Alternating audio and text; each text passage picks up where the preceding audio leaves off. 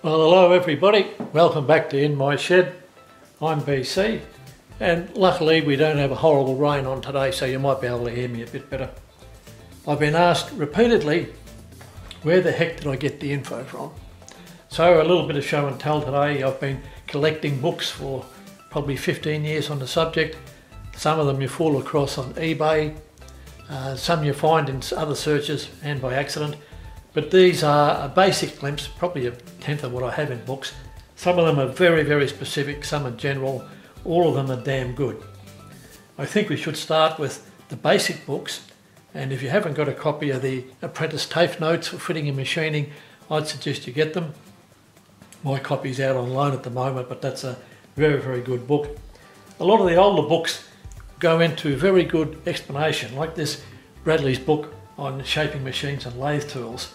A technical publication from MAP Publishers, and that's one of the better original books. Good place to start. Shows you about basic cutting edges, where the clearance has to be, what is the rake angle.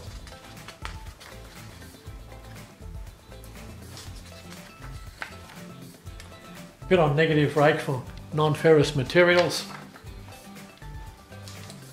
Forming a false edge or built-up edge. And then it goes on to describe many different tools. You've got to remember this is back before indexable inserts. I don't know the date on this book, but it would probably go back to the 40s. Different types of tool holders, chamfering tools, corner tools, and look at that. A fabulous method to part off without the tool trying to jump out of the tool post. An overhead steady on the cutter. Excellent money spent. My grandfather said that if you buy a book and you learn one thing, it's a bargain. Well, I quite agree. See if there's a date on it.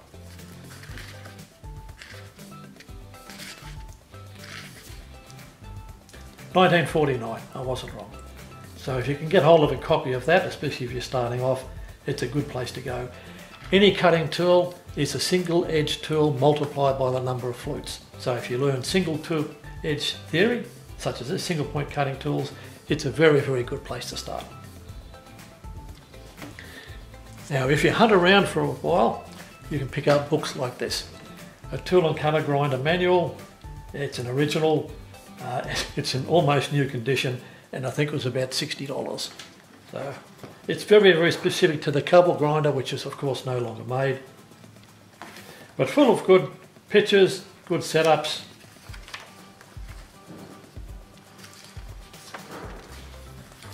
You can see the modern tool and cutter grinders, once again from the 1950s or 60s.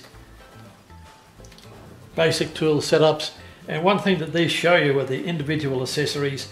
Some you can build, some you have to buy, but you get an idea of what goes with a tool and cutter grinder.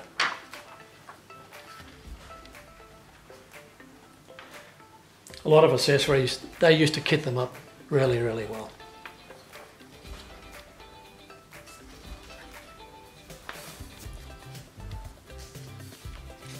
Now, another thing they give you is a good rundown on what grinding wheels to use and where they're used, methods of grinding, and this shows you how to set the wheel up to get the required clearance in a couple of different ways. Excellent book. And towards the back it gives you actual setup for grinding several different cutters. That was a bargain.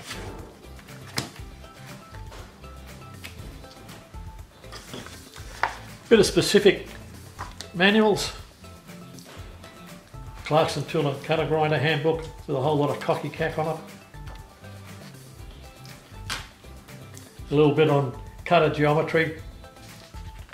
This is actually very good because the machine was originally made just for sharpening Clarkson cutters, so it's all around high-speed steel cutting tools. Notes on setting up.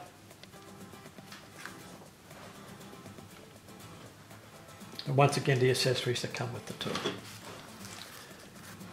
And in the back of it is the chart describing what wheels you should use for different jobs, different indexing fingers, and a chart for reliefs and clearances. So a very, very good book to get.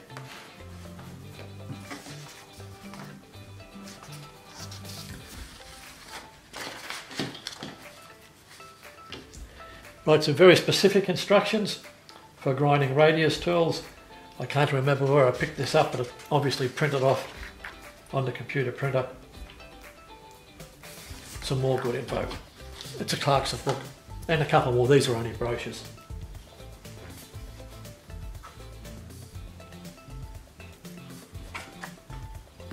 There's been a lot of really good textbooks written over the years. I don't know how well that's coming up. It's Machine Shop Practice by K.H. Moultrecht, Volume 2. I haven't been able to get hold of Volume 1. This one has the tool and cutter grinding information in the back of it. Really good drawings and photos, good explanation. This fellow is an absolute genius.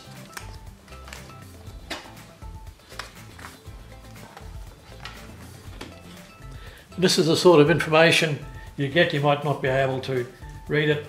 Radial roll and axial tilt required to obtain true clearance angle for a given corner angle. So whenever you're doing more than one surface at a time, you get an inherent error, and this tells you how to correct it. It's information like that that it's valuable, really, really valuable. A lot of setups on the old tool and cutter grinders. But we're getting into more modern materials. That's a Series 2 Cincinnati, so it's probably late 60s, early 70s.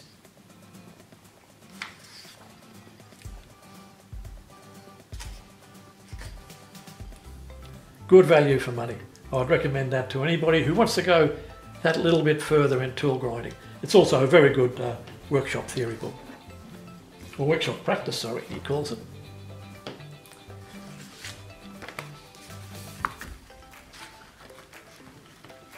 Now I picked this up because I have a similar air bearing tool. Mine isn't a Weldon, but this is very, very good information.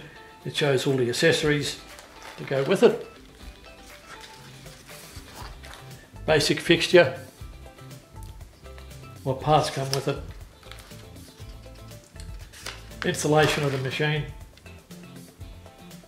the setting up of the finger for centre height, and I had never thought of using an overhead bar and a gauge block to set up centre height.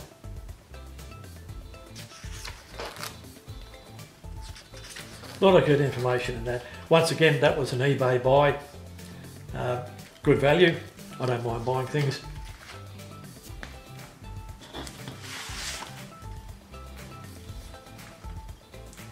Now here's a manual for a relief grinding fixture, similar to the machine I have from the book company over in Perth on cam grinding. Another good buy.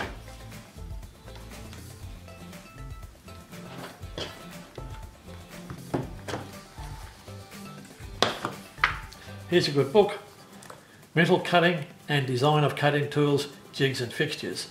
This is written by an Indian fellow for his PhD, and this is Design of Cutting Tools. We're getting into a little bit of heavy information here. Geometry of chip formation, an analogy of the analysis rather of the forces involved. This is if you want to take the information a little bit further. I don't think he originated a lot of this information, but he's put it together in a really good form, and it's all information that comes together as a group. A lot of higher mathematics that I failed at in this book, but once again, worth the money.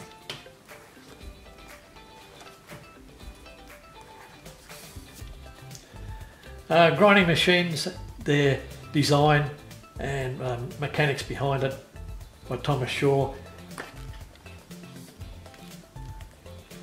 It has a lot of higher theory in it, but it was written probably in the late 20s, early 30s. So if you want to look at some very, very old machines, some of them even overhead belt driven, it's not bad. It's so-so. One of my favourite books, Advanced Machine Work by Smith. Comes from Lindsay Publications. Now this is late 20s, I think. 1925. This is about tool making before you even had fancy dial micrometers. Some of the setups here are very, very good. This is where I first read about using toolmakers buttons. Once again, some of the machines are overhead belt driven. But here it gives the information on how to cut the flutes on taps, how to grind them. So very in-depth. If you're into special cutting tools, okay, but it gives you information you just won't find elsewhere. Even making bevel gears and worm gears.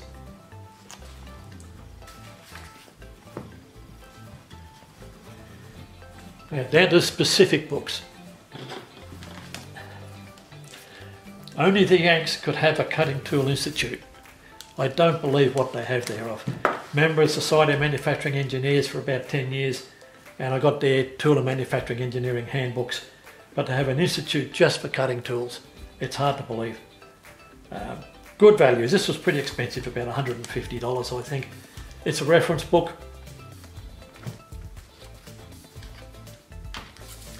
But this is the sort of information you get here. How to split the point and thin the point for different operations, the effects of each individual job, the force changes in the cutting edge at the centre,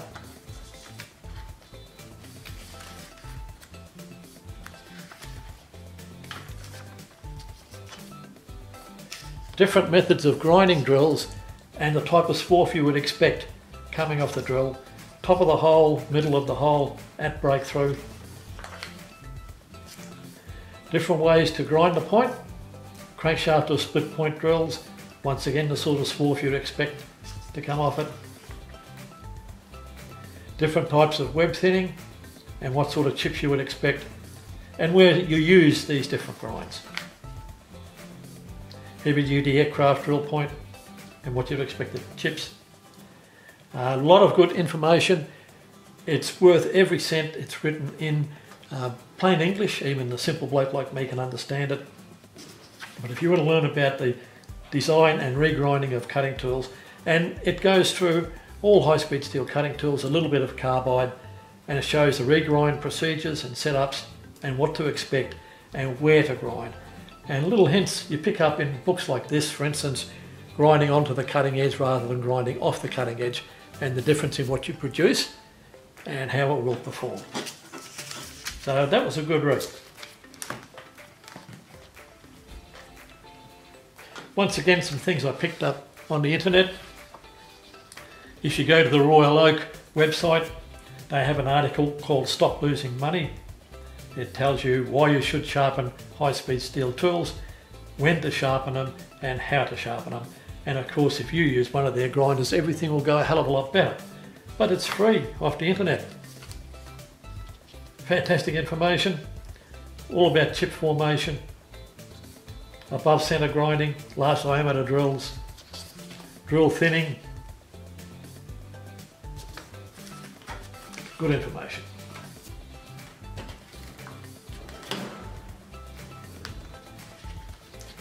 Okay, Tool Grinding Fundamentals by Johnson.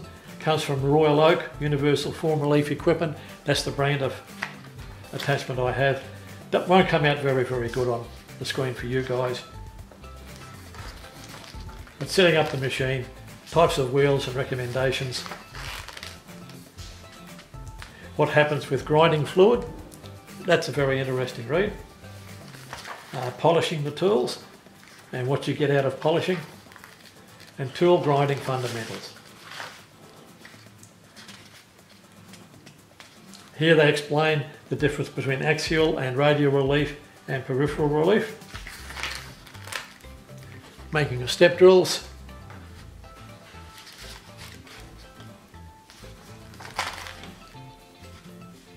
And a lot about feeds and speeds. So if you want to learn a little bit about the manufacture of cutting tools, Tool Grinding Fundamentals by Royal Oak. So that's the end of this part of the story. There's a lot more to tools than I ever thought. There's a heck of a lot in grinding tools. But you get used to it. I suggest you all give it a go. It is a really good operation, something that saves you money. Bye for now.